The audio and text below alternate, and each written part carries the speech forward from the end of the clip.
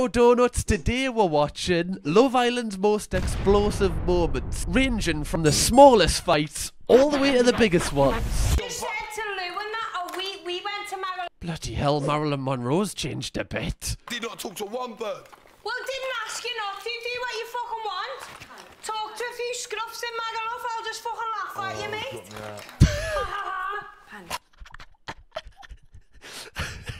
Who is this? This has got to be from one of the earlier seasons. Oh my god, she is great. Get her back in. She should be like a bombshell coming back in. That is what I want to hear. I want to hear people calling people scruffs. Yeah, trying and I'm running back. Yeah. Mate, are you just making a tit to yourself? No, I'm not making a tit to myself you at all. are? Because I'm not even that bothered. You're making it out as if I'm massively bothered. Why is he shouting to the wall? Is this guy blind? I'm just a bit moody. I'm a bit moody about it. I'm a bit moody about it. This is what I want to see. I love explosive arguments with the wall. Georgia said how much of a loyal person she is and how only thought about Laura, yet didn't once mention that she'd actually kissed him. And I'm just like, practice what you preach, Georgia. Like, you're only as loyal as your actions are. Somebody put that on a H&M t-shirt. I can see it right now. I just see like a perfectly white t-shirt. I'm like, oh, I'll get that. Ah, you're only as loyal as your actions are, right? I'll put that one back on the shelf. Ellie, you need to pipe down because you fucking... Well, sit in front of Ellie, shut the fuck up. Say how fucking loyal Go on. when you a liar. Did you hear the emotion in that F-bomb? It was shut the fuck up. Oh, don't even chase me. What are you going to do, babe? Shut up. Fuck off. Fucking ugly. Jodie accents are so funny when we get angry. It's like, you're fucking ugly. You're ugly. Alright, well listen to this. The first fucking time I knew that anything about this. Chances are they're both wearing 11 degrees or 6 silk. Like, can the guy on the left please get a tighter t-shirt? Like, come on, it's Love Island. Sam, the first time I was spoken to her properly was then. Yeah, I'm not saying. So how can I go behind your back and do anything? Look, let's sit down, let's sit down. Tell me. Yeah, because sitting down diffuses the situation. I could be fuming, but as soon as I go, oh, I actually feel alright now. I'm fucking telling you that. Hey. Hold us back, I'll get him, hold us back. Alright, go on then. And I deliberately sat down next to Scott's date because I didn't want her thinking that I was annoyed with her. Oh, this season was unbelievable. So I think Katie's actually in the new season. I'm sure there was like Mystery B, and I'm sure Mystery B sucked someone off, and then she lost the title of Mystery B, and she was like crying the entire season. This is when Love Island was tremendous. Oh, shit, that was so deliberate. No, that at least just fell on my hand.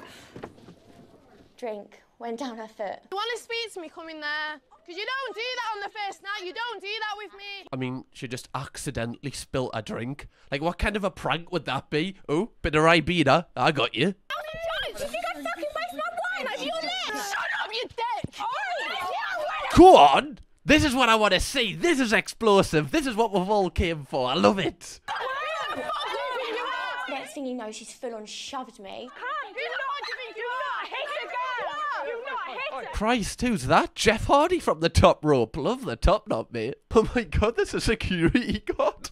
Since when's Love Island had security guards? So the girl I want to couple up with is Tyler. I would like to couple up with this girl because I wasn't given a lot of choice because of a certain gigantic bellend. Mate, what are you calling a bellend? I'm calling you a bellend. Why are you calling me a bellend? Sit down, stop. Yes! Explosive! Come on! Getting called a bellend, and he just stands up and goes, who are you calling the fucking bellend, eh? Love it. I don't mean you to have beef. Like, it was just a passing comment. I've not said it like that. Yeah, and that's fine. I can't even remember me saying anything like that. Yeah, that's fine. That's all you have to say. You don't have I've said that. Okay. I feel like you're really angry with me. I'm fucking angry. It's like... To be fair, that is an angry stance. Oh my god, Christ. Like, it's like such a powerful stance. Honestly, he looks like fucking Iron Man or something. I would like to couple up with this girl because not only is she out of this world beautiful, doesn't deserve to be treated how she has been this past 24 hours. Not again. That Hugo guy who's talking though, he was such a pick-me. Like, he was like, yeah, you know, none of the girls like me because I'm just too nice. You know, like, nice guys that always finish last. I've definitely not been myself. I've missed Liam a lot. I I do have trust issues, so I am a little bit worried. Baby, it's you. Just a little bit of context to this clip. I know with Love Island, like Casa Amor is basically when all of the boys go to a new villa and then they put loads of girls in, and if they want to pick one of them girls to bring back to the other villa, they can, but if they want to stick with the original person they're with before they went to Casa Amor, they have to come back single. Now, Millie came back single, and also Liam came back single. Single. Fucking EE. But Liam was fooling around with this girl called Lily, who actually was in my classes at school, which is a fun fact. But this was mental. How are you feeling? Shocked. Shocked? Yeah. Why are you shocked? I feel like I had a good connection the second I got in there. And I feel like it was very reciprocated. His face, he's like, oh shit. Who did you have a connection with? Liam.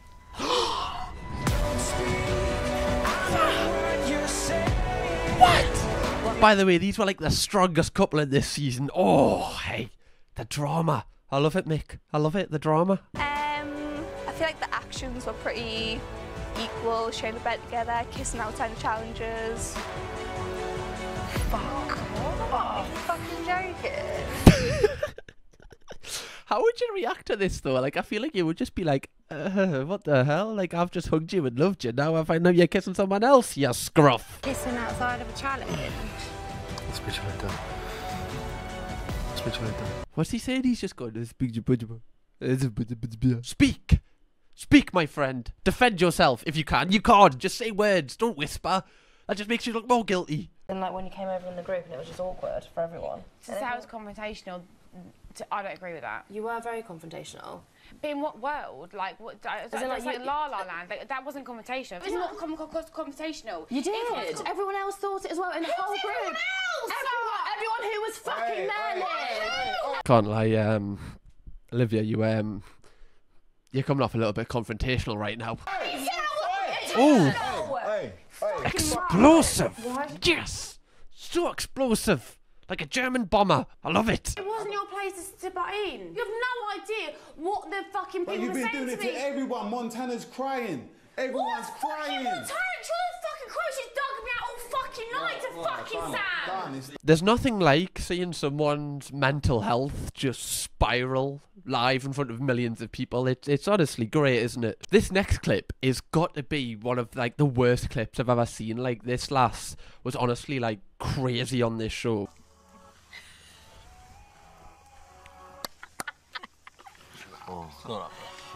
I didn't know about that though. I asked about it and I didn't know that. So basically this guy, Teddy, was like an angel in Casa Amor, and then Faye like slept in a bed with like another guy and didn't tell him, and then this is how the argument went after. Well, no, actually it's not I know my worth, and for me this is done. Okay, here you go.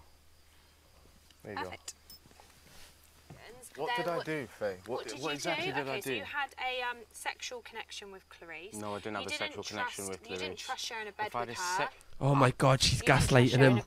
She's gaslighting him. No. I have absolutely fuck all to say to you, so just keep walking. You can speak to everyone else. Yes, I will. If I want to speak to everyone else about my problems and not you, guess what? I'm going to speak. Problem. It's not our problem, it's a you problem, because I have no problem. She's just really not handling this well. Like, if you've got a problem in your relationship, why would you talk about it with the whole world before you talk about it with that person? Like, it just doesn't add up. I don't want to fucking speak to you right now because I don't want to scream at you. I mean, you can't say that after you've just spent the last 4 minutes screaming at him. That just doesn't really make sense, does it? Yeah, you did fucking tell me the truth, did you? No, I didn't lie to you. You fucking tell me the Exactly, truth. I didn't lie to you. Fuck off. This is the most explosive argument I think has ever been on Love Island, but it's not even, I'm not even going to give it an explosive reaction because it's just sad. I think you have any idea. Oh my God, it's him. He who shall not be named. The man from Newcastle, Adam Collard. Oh, what a man. This guy was like the devil, wasn't he, when he came in? Didn't he like break so many hearts? I'm sure he got put back into last season's Love Island and like made somebody cry and leave. I'm sure was it Jax he made cry and leave and then stole his girl, Paige? Honestly, I'm so into this. Like, this is sad. It actually really hurt me and really upset me. Look at his face. This girl's like, yeah, you've actually, like, you know, kind of ruined my life and made me feel, like, terrible and destroyed all my self-esteem. And he's just like, so, want to sleep in my bed tonight? You've literally just had what you wanted and ditched me 12 hours later.